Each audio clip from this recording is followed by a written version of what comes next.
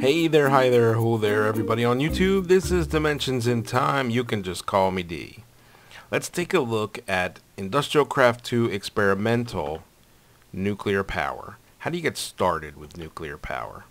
Well, the very first thing that you're going to want to know is you have to have a hazmat suit on while handling nuclear materials. If you don't, you're going to be irradiated, get radiation poisoning, and die. No way around it. So you need to have this suit on, and it consists of the scuba helmet, the hazmat suit, the leggings for the hazmat suit, and the rubber boots.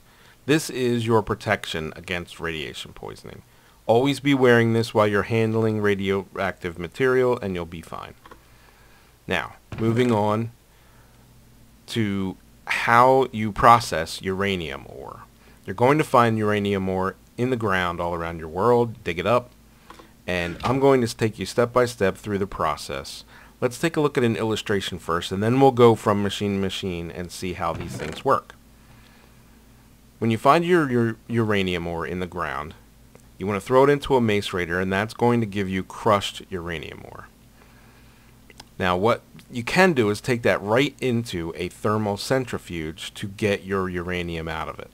But I like to wash mine first in an ore washing plant.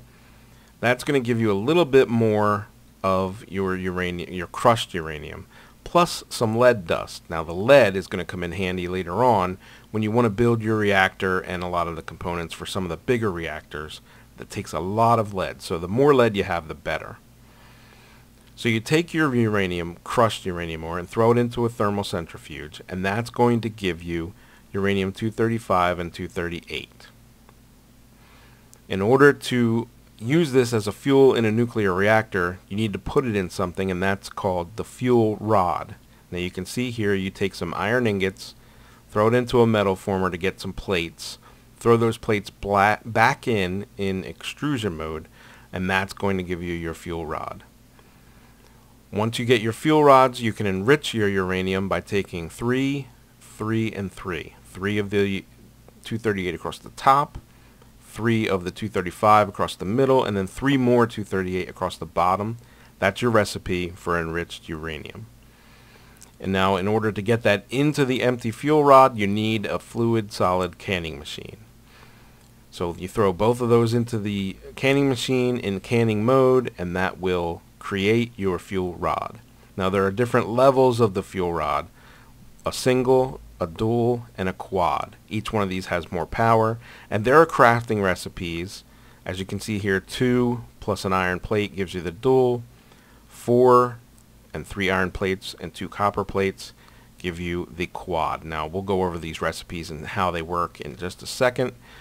So let's take a look and see how we go about getting the ore and processing it from machine to machine. So the first thing you need to do is, once you get your ore out of the ground, and I've got some here, you need to throw it into a macerator. I'll throw that in there and we'll see. I've got all my machines have overclocker upgrade, so it goes pretty fast. So once you get crushed uranium ore, as I said, you can go right to your thermal centrifuge, but I like to wash mine in a washing plant. Now back here I've got an infinite water source and some pressure pipes from the pressure pipes mod feeding water into my washing plant. I've got an MFSU back here feeding all my machines power, just so you know how this little system's working. So you take your crushed uranium ore and you throw it into the washing plant, and that will give you your purified crushed uranium and your lead dust, which is really useful later on. Let's take a look at the thermal centrifuge and how this works. This is what you use to process your crushed uranium and turn it into uranium that you can use for fuel. Now, if I throw crushed uranium in here, it's going to process here. And just so you know, this thermal centrifuge actually has a heat component to it. You have to heat it up first before you can use it. And I have a little lever on here that keeps the heat at a constant level, so that I don't have to heat it up every time. Otherwise, it's a tedious process. It has to heat up first, then go through the processing of it. It's a lot faster if you just keep it heated all the time so it's ready to use. So now I've gone through and done the crushed uranium, and you can see that same stone dust that we washed away comes out when you use it here. But also, I got 4 of the 238 and 1 of the 235. Not too bad. Now I've got a couple piles up there, but let's go through it again. It looks like this machine lost some heat there for some reason. But we'll go through and just go and use it anyway. So, there we go. Now it went back up. Let's throw the purified in here, and what you'll find is that you're going to get a little bit more of these than normal with purified, and that's because we've washed away that stone, but also because it's purified. So it's a little bit better quality. Once it processes, you'll see exactly what happens. Almost done there, and there we go.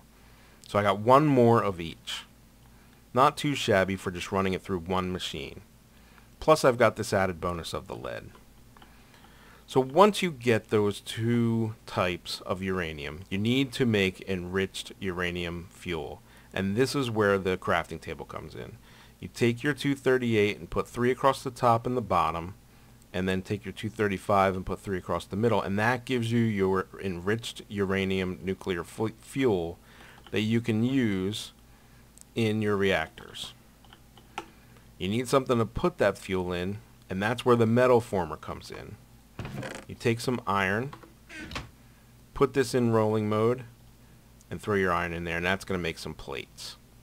And once you get a few plates, switch this to extruding mode, and then put it in there, the plates in there, and you get your fuel rods. So once you've got a few fuel rods, and let me grab some of this. I've got a few enriched up here that I already made from that crafting table back there. Put your fluid solid canning machine into canning mode. Throw your enriched uranium in there and your fuel rods, and it will can it for you. Again, I've got the speed upgrade, so it goes by really fast. Now I've got fuel rods. This is the point where I'm going to absolutely need this, or else I'm going to be poisoned. Oops, just click. So, I've got my fuel rods. Let's pull them out of there. There are 3 different ways you can use these. The single mode, you can just throw one of these or a bunch of these singles in there, and you'll get some power. But you can make dual by taking 2 of these and an iron plate and fusing them together in the crafting table. Same thing for a quad. Okay, a couple of copper plates, some iron plates, and that's going to give you a quad. Different levels of energy for the 3 different levels of fuel. So how do we make our nuclear reactor? What you need to do is get some lead plates and a basic machine casing, and that's going to give you your reactor chamber.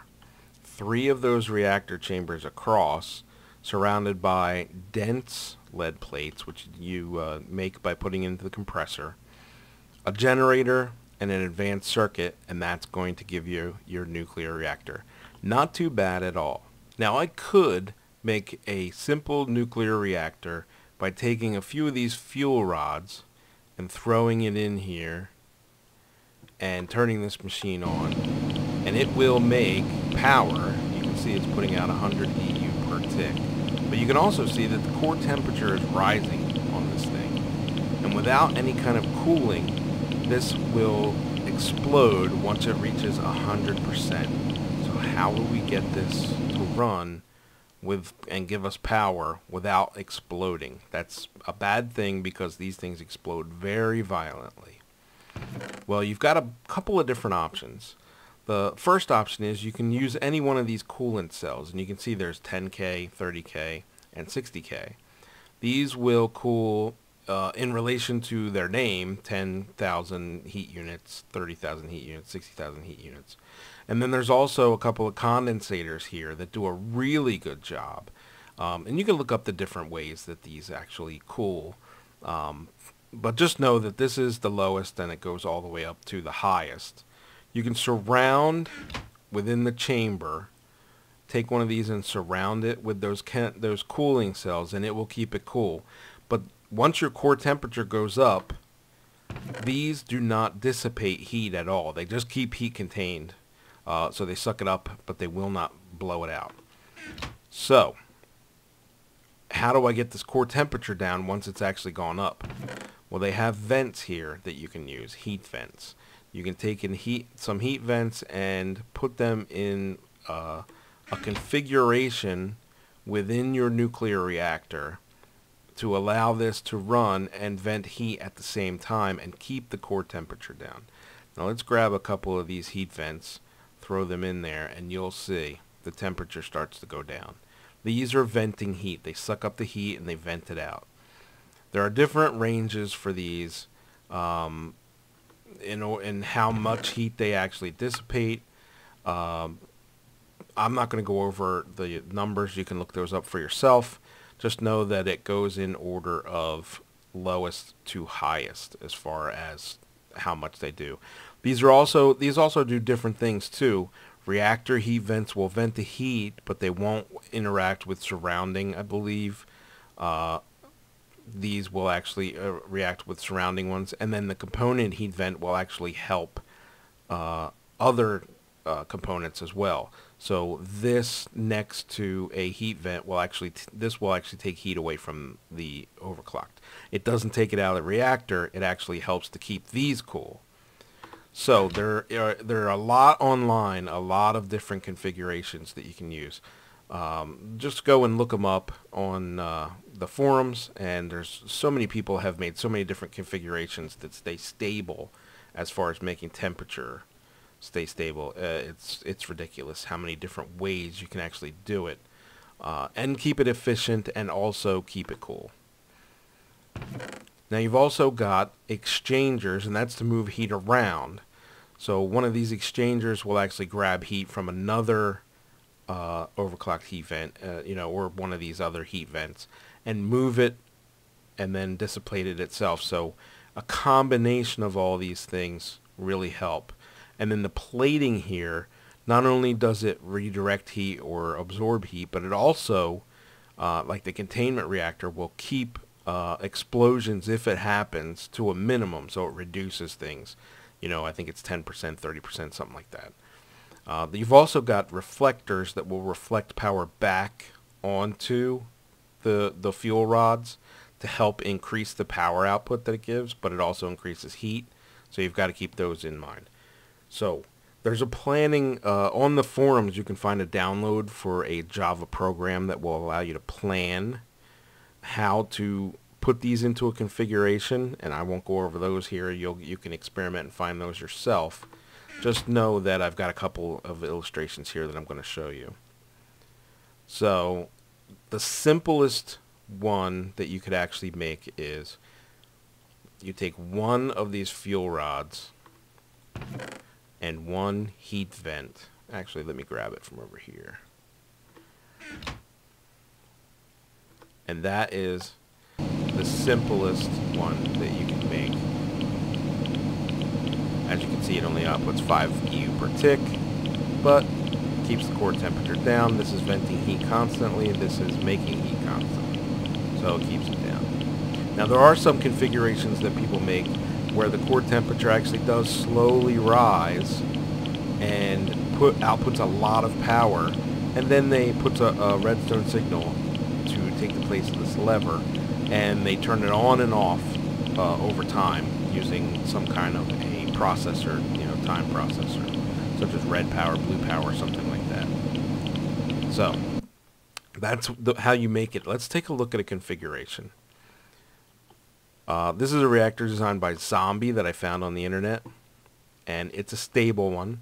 It takes these overclocked heat vents, some heat exchangers, and component heat vents, 6 of the single fuel rods, and it creates stable power. Core temperature goes up to 1% and then basically stays around the same. And you'll see these component heat vents are pulling heat away from these, so these are heating up. As this goes down, that means that they're getting hot. The more heat it removes from the reactor, the lower this will be until finally it disappears, basically. So these will get abused unless you remove heat from them. As you can see, the exchanger's moving heat around. Pretty nifty little design. stays stable at 100 EU per tick, and the temperature stays stable. Pretty neat. Now there's another design over here, and this is the design by Rick. Also found this on the internet, and this uses quads. A little bit more power, like we said. Also throws in some plating, but stays very stable at 120 EU per tick. And you can see that nothing moves really. Very stable design. So hopefully this gives you an idea of how you can build these things. Watch your temperature. 100% means explode, so make sure that your temperature stays low. Now here's another design of a reactor, and basically what you do here is you take your normal nuclear reactor and surround it on all sides by chambers. Well, what does this give you? A much larger area to work with to make more power. Pretty nifty, right? So I've got an MFSU here. You can see that I've already run it before. Let's turn this puppy on. This is a design by Natesky9 that I found on the net. This is giving a stable output of 320 EU per tick. Not too bad. And you can see these component heat vents next to these overclocked heat vents. These are sucking heat away from the heat vents. The exchangers are moving heat around between these. Pretty nifty, huh? Core temperature stays stable at 0. And basically the only thing you're going to have to replace over time is the fuel rod. These fuel rods will go down over time.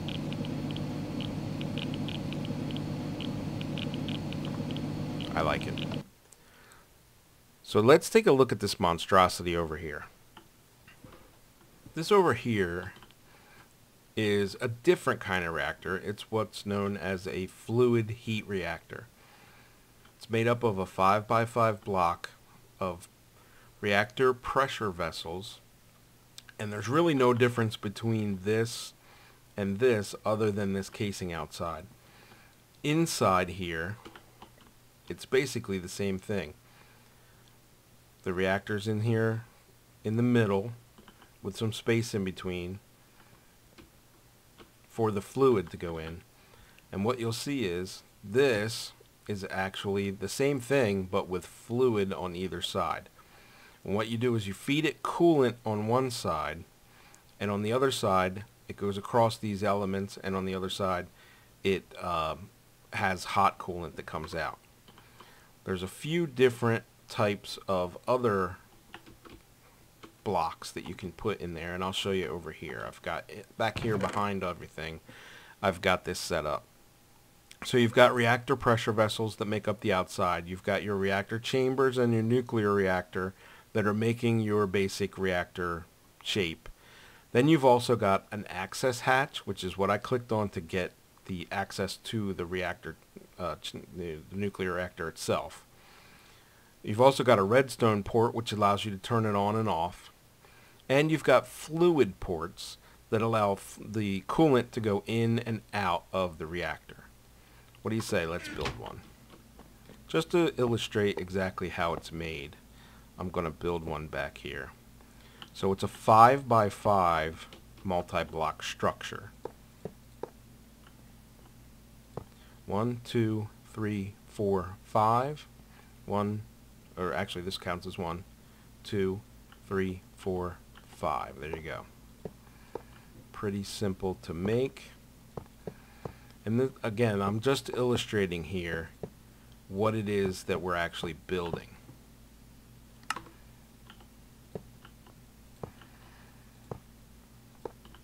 Now here's how I like to make this.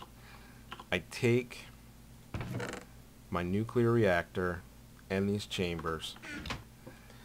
I put this block here in the middle, but I'm going to destroy it in a second, and here's why. You have to place down your reactor before you can place down your chambers. These won't go anywhere without a reactor to connect to. So you have to put your reactor up there first. Then I just get rid of that. Reactor chamber on all sides.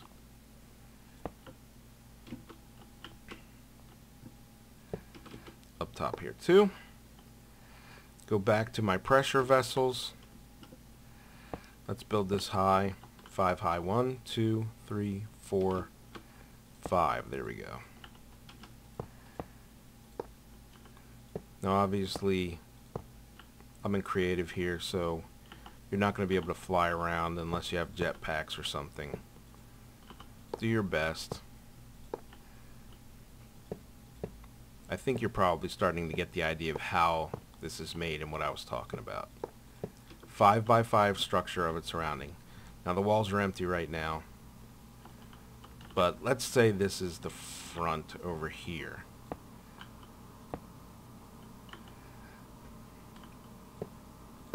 Sounds like some kind of huge truck outside. I'm going to take a break. I'll be right back. Okay, truck gone. So I've left 2 spaces open here, and these are for my other blocks. The one that I want to put up top here is the redstone port, and that's what we're going to put a lever on. Let me grab a lever in order to turn this on and off.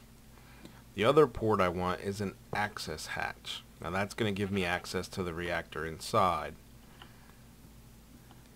And then the only other port that you have to work with is this fluid port. Hello, Mr. Sheep. They're always coming to visit me on these spotlights. Okay? Now, what I like to do is I put my fluid ports on the very bottom. Reason being, the fluid is going to sit in the bottom of this structure inside. So this will give it access to it if it runs out. If you put it up here and it doesn't reach, I'm not sure it'll suck it out. It might, but I'm not sure. Never actually tried it, so this back section I'm just going to fill in all with that stuff, and then same thing down here, fluid port, fill the rest in. Oop, not with access hatches, with the actual pressure vessels. Okay, that's my system. Now when I click this access hatch, if I've got it done right, and you can see I haven't filled in the top here, you should see the ports over here for fluid in and out. And I don't see that yet. Why? Because I didn't build the top. That was an oversight on my part. Don't blame the foreman. There we go. So now that the 5 by 5 structure is complete, you'll see that I've got the ports in there. And this basically is the same thing as a regular reactor. You could actually go inside here and click this. I don't recommend going in after you've already started the reactor. The fluid's going to be hot in there and it could burn you. So these reactors output heat units rather than EU. You can't just take a wire and hook it up and expect to get heat EU out of this. It's not like one of your EU reactors. This is a fluid reactor that accepts coolant or cold liquid and outputs hot liquid, and then you take that hot liquid and use that hot liquid to create energy in some fashion. And I'll show you how that's done. Same thing as any other reactor. If it reaches 100%, it will explode in a mucho violent explosion. So let's take a look at a design by a guy called Mementh, and his video is on YouTube here. I've got a link at the bottom that you can click on to see his video. And this is the configuration internally that's pretty stable to create energy, or I'm sorry, heat units, not energy, and keep the core temperature down. You can see over here I've already filled it with with cold coolant. Hot coolant on this side will be ejected from the ejectors. Oh, that is one thing that I forgot to tell you. On your fluid ports on the side of your system over here, you're going to have reactor fluid ports, you're going to have a place for an ejector. The ejector module allows it to eject the hot liquid out of the hot side. There's an intake and an outtake, or an output. The output sends out the hot liquid, the intake pulls in the cool liquid. These blocks will actually do both at the same time if you want them to. Eject the hot using an ejector. Now if you take this ejector out of here, it will actually only be an input. So you could technically have an ejector on one side and an intake on the other and have the fluid going through. But these reactors heat up so much that you really need to have both sides pulling and pushing basically at some point once you get to a bigger reactor. So, or more heat units produced. Once you get to a certain number of heat units produced, this hot coolant won't be pulled out fast enough to cool this down. You'll see. Let's take a look at his design here. Basically what's happening is I've got, if you look behind these machines, I've got an ejector port behind this heat exchanger and this one. It's an ejector and an intake, a fluid port. What it's doing is it's going to pull the hot liquid out of the reactor, run it across these conductors and turn it into cool liquid, which will then be ejected because I have an ejector upgrade in here, out. Okay, and basically it's just going to pull, push, pull, push. It's constantly going to be pulling and pushing hot coolant in and out and turning it into cool coolant. Now these liquid heat exchangers actually are a heat block. And actually, let me grab one and show you. You can see the little bronze thing there. I've got another video online that shows these heat components. What happens is when the hot coolant is pulled in and it goes across these the conductors that when you put them in there and turns it into coolant, these heat exchangers will heat this element here, and anything that's on the other side that lines up with it, and I don't have them connecting, but I'm just showing you. Any element that touches this element is going to be exchanging the heat. That's why they call it a liquid heat exchanger. So if you have two of them side by side, this one would pass the heat to this one. The way that this system works is both of these liquid heat exchangers are pointed toward this steam generator. Now the steam generator will accept heat from both units and heat up these elements, and then I've got distilled water going into these to create steam. Normally when you put a liquid heat exchanger next to a steam generator, it just creates steam. When you put one on either side of it, it gets twice the heat going in, and if you set it to this optimal setting, 221 for the output, and then the water at 1 micro bucket per tick. I think it's micro, might be milli, I'm not sure, but micro bucket per tick. It's going to pull 1/10 of a bucket in and turn it into steam, and since two of these are superheating it, it will turn it into superheated steam. So normally if you have one on it, it turns it into steam, but two makes superheated steam. The steam gets fed from this machine down to a kinetic steam generator.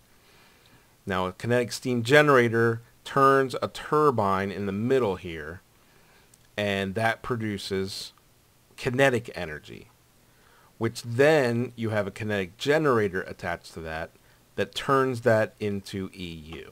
So that's how you're powering. Hot fluid in, pushing into the steam generator, which turns it into steam that gets pushed into this machine, which turns a turbine inside, that in turn turns another turbine on the other side of this, and they have to be lined up, and I'll show that too. And that makes heat. Now once this superheated steam gets used here, it turns into regular steam, which we can do another kinetic steam generator, which has another turbine that turns, which turns this kinetic generator, and that actually produces another set of energy. Superheated steam turns this so fast that it creates 100 EU per tick. Let's turn it back to day. And then this takes regular steam and turns it and produces 50 EU per tick. So basically steam is running down this way. At the very end, it gets the condenser, which then turns it back into distilled water. Now, the distilled water is collected here. The steam is collected here, turned into distilled water, and then it goes down into these fluid regulators, and I have these regulators set up so that it pushes the fluid back up into the machine here. So it's a closed system right here that's basically circulating distilled water and turning it into steam. Why distilled water? Because in this steam generator, distilled water does not calcify. If you've just fed regular water into this machine, it would calcify if you've ever used the steam generator. Calcification builds up to the point where the machine doesn't work. Well, what is calcification? It's basically the same as the real world. Regular water has minerals in it and, metals and things like that will stick to these elements and cause them not to work. So at a certain percentage of calcification, this thing's not going to heat up anymore, which is not going to make steam, which is just going to send water going through here, and it's never going to work. Once this kinetic steam generator fills up with water, this won't turn, and it does not work. And you'll actually see a message that says blocked. Now, about these two machines, kinetic steam generator and kinetic generator. Let's take a look here. Let me grab one of each. There is the steam generator, and there is the kinetic generator. Now, the steam generator, if you lay it down, accepts the steam this way and turns a turbine in here. You saw we had the turbine in there. Let me grab a turbine too so I can show you.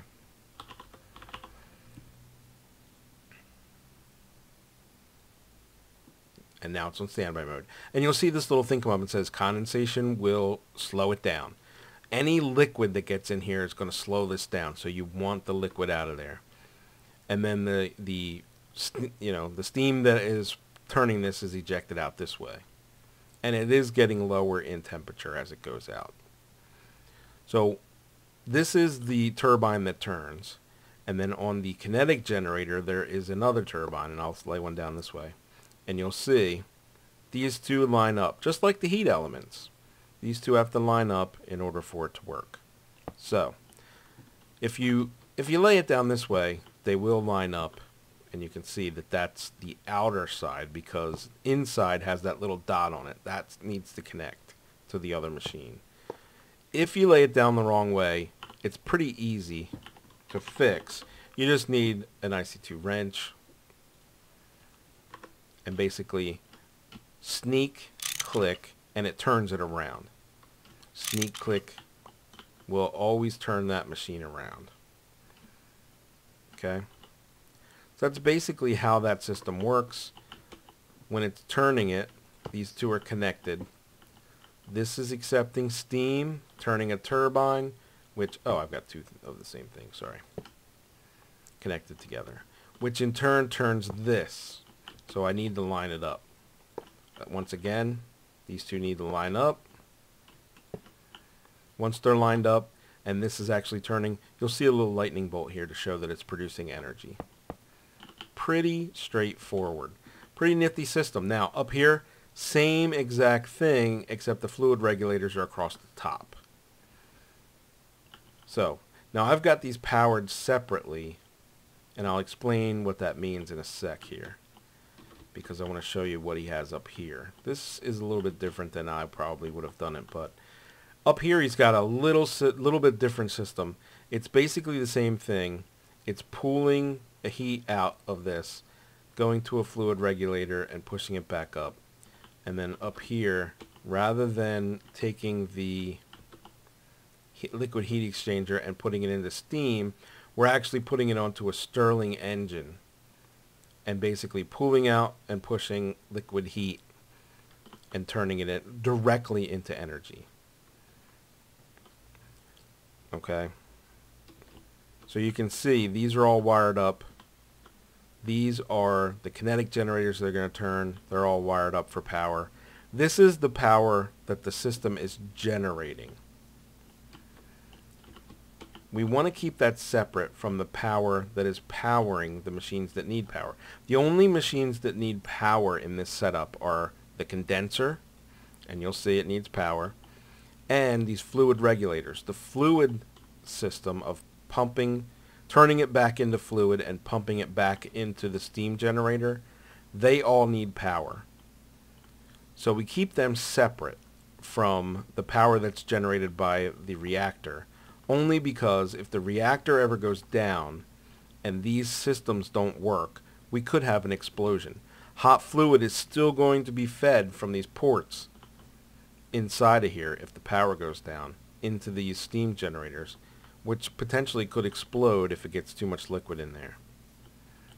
So the way that this is wired, so that the fluid system is wired to my MFSU here, the power that is produced by the system is fed into this MFSU, which in turn powers these. Why? Because this can still run these liquid machines even if these aren't generating power for some reason. Let's say the turbines go bad, and they will, so you'll have to replace them. At some point, these will deteriorate, and you've got to replace them. You can automate that if you want. But if these aren't turning, it's not creating power, and if it's not creating power, these aren't running if you have it wired directly. So I've got them wired separately. That's how that works. So let's take a look at it running. As you can see, IC2 coolant being fed in. It's outputting heat units, not power. And you can see over here, the IC2 coolant is starting to come out of there as hot coolant. Now those flashes that you're seeing are superheated steam being generated. And you can see the lightning bolts there. The system will even out so that steam doesn't keep getting generated. Basically what's happening here is that the system's not primed to work right. So coolant is not, or the water is not actually being fed in correctly. And I could prime this system if I wanted to, but you can see that these are generating power. Now once the system gets up to power, this will be 100 and this will be 50. But they are producing power at this point. Here we're almost there. 100 EU per tick, 50 EU per tick. It's a pretty ingenious little system, and it's pretty stable. Core temperature staying down, and it gives you, when it's running fully, it'll give you that 1120 per tick all the time. I probably would have to turn off one of the machines and let it get primed first. So I'm going to turn it all off, and you'll see what I mean by this separate power. System's not running anymore. None of these are producing power, or at least they shouldn't be. You can see now that they're going out. And what would happen is the hot liquid that's coming in to these over here basically could result in an explosion. So we want to avoid that. So let's take a look at another type of system like that. That's pretty neat, right?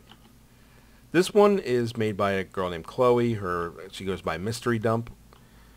She uses the pressure pipes and her own little design, which I've enhanced a little bit here, in order to get power out of her machines.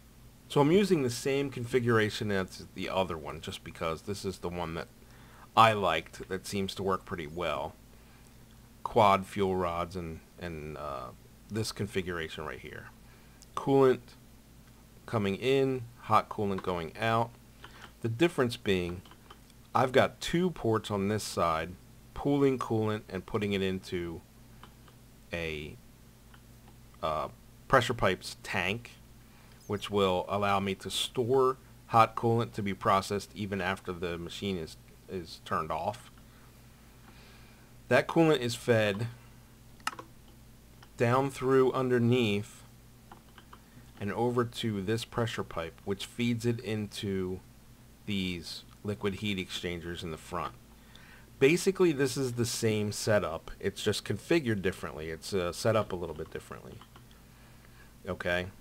Steam generator between two liquid heat exchangers. Why?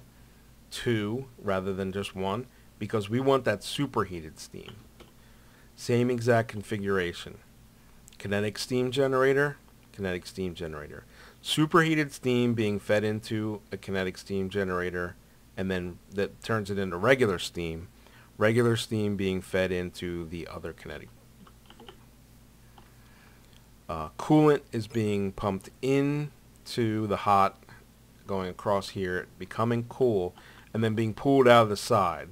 And basically I got it going into a pressure pipe, which brings it over to this tank that's filled with coolant to feed into our nuclear plant. Now you can see here that I've got an access port on the back of this one too. You can put as many of these access ports in as you want. You don't want to put, it has to be a bunch of these pressure vessels basically. You can't take the whole thing and make it out of access hatches because that would be silly. So you need pressure vessels. One per side is, I think, probably the rule. I'm not exactly sure. I've never tried to put more than one, but I always put one on the front, one on the back, just in case I'm working back here and I need to be able to look at it real close. Or real quickly, I should say. So let's get back to this. So we've got the superheated steam going into steam and then coming to the last kinetic steam generator as regular steam. Then it's fed into the condenser going sideways rather than making a straight line. Okay, that turns the steam into regular distilled water again. And then in Chloe's design, what she uses is a fluid distributor, which you put into concentrate mode, and that basically has all the sides sucking in water except for one output. So the condenser here is going to push water, or this actually block is going to pull the water out of the condenser. Same thing above. I've basically got the same system but just above it too. They suck water this way, they suck water this way, and then it gets output here, or inputted here, output here, and then down into my system over here. And I've got a distilled water drum. This is her storage unit for distilled water of choice. That actually has a thing that'll pump it back into the system here. Okay, so distilled water going into the steam generator here, being pulled from the machines back into it over here. Pretty easy format to follow. You'll see basic machine casings around here. I kind of like the idea that she did where it looks more industrial rather than actually looking, you know, like a monstrosity over here of having all these machines attached to the thing. I like the idea of pulling the liquid out and going into a tank before it's processed, and then getting put back into a tank before it's shoved back in over here. I like that. Pretty neat. The only thing that I've done here that's different than hers is I've gone up another level. So as you can see, over here you've got two different systems on the one side. Over here you've got two different systems per level, and then I just separated them with some basic machine casings. So again, superheated steam pulled down, liquid going this way.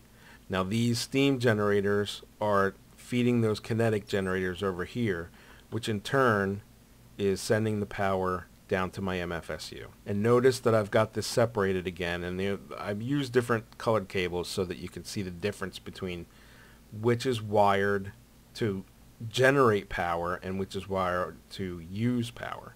So all these liquid machines take the power in, that's our gold cable. All of these machines produce power and push it out, that's the glass fiber cable. Okay, quick cleaning of my inventory, and I want to show you something pretty neat. This is called Power Converters. It's a mod that's available online.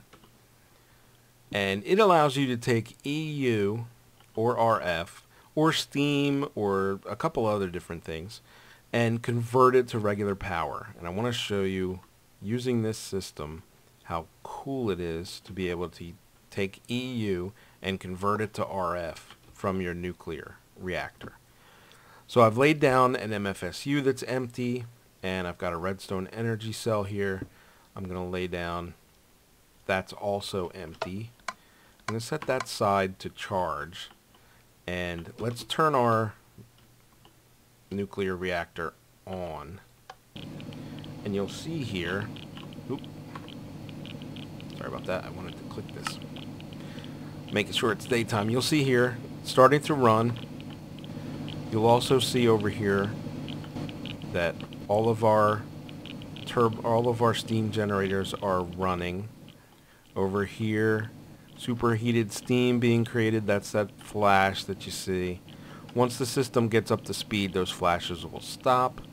You can see here that it's creating that superheated steam going backwards and turning these turbines, which is powering these kinetic generators, and you can see that they're all creating power now.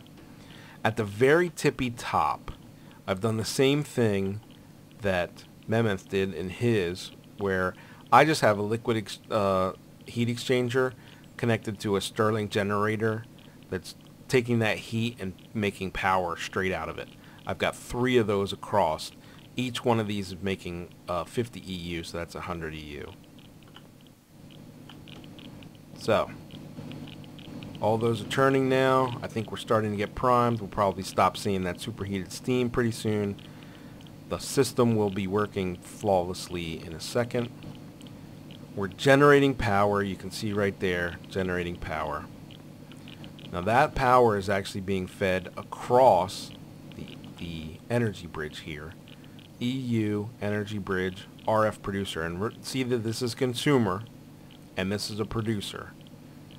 And that power is being fed in to our energy cell. We're creating RF using EU.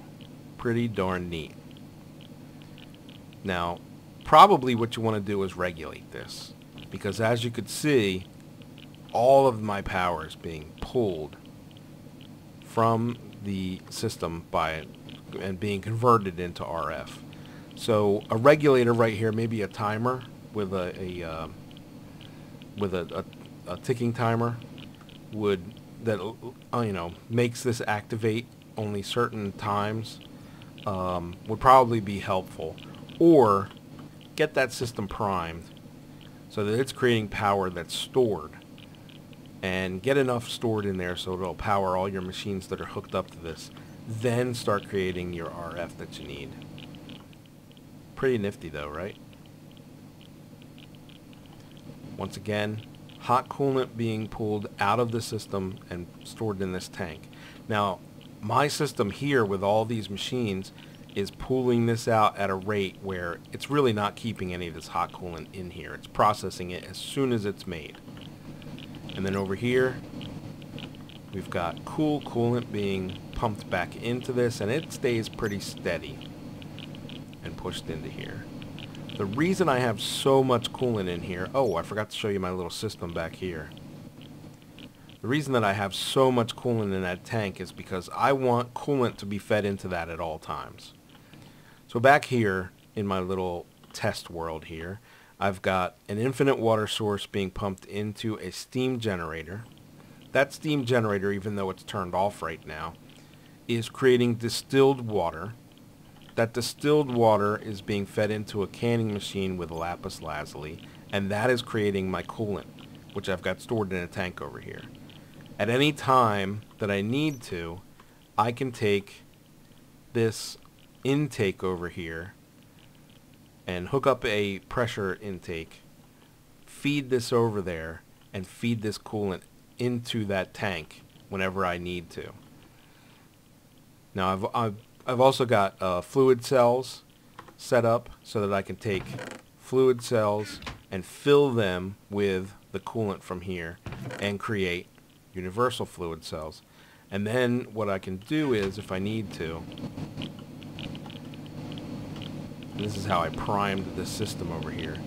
You just throw these up here and it'll feed the coolant into your system. Now my system's primed and filled already, so it doesn't need this coolant. It's constantly being pulled in from the fluid port in the back here. But that's a good way to get started. Start making your distilled water first, then start making, once you get a tank full of that, or a barrel full of that, or whatever, what is that called? A drum. Once you get a drum filled with distilled water, then take the excess of that and start making coolant. And what you'll find is, early game, by the time you get enough distilled water and enough coolant to be able to fill these up as you're mining and getting all these resources to make these things, you'll be ready. You'll be ready to be able to feed coolant into this and feed distilled water into your power systems. Now you can see that there's basically no loss with this system anymore. There's no steam. Superheated steam is not being created and then, bumped off or anything. The system is constantly creating superheated steam because it's got enough heat from the reactor, and it's being fed in, and it's a pretty stable system. One of the best that I think I've ever made. Core temperature staying at 0, constant, right around 1,000 being pumped out at a time of this. So basically with this system, the only thing that you really need to worry about is keeping these quads in here, and you can automate that process, and keeping cool liquid going into the system so that it does not overheat. If I were to break one of these and not have enough coolant go in here, this hot coolant would start to rise. This tank would start to fill with hot coolant. This tank would start to empty of cool coolant, and very soon you're going to start to have core temperature rise, 100% explosion. Do not want that. I hope you enjoyed this video. I hope it helps you out. It took me a long time to try to figure out exactly what was going on with this. If you like this video, please click like at the bottom, and I urge you to subscribe so that you can see new videos when they come out. I know I don't make them on a regular basis, but I hope they do help you, and I thank you a lot for watching.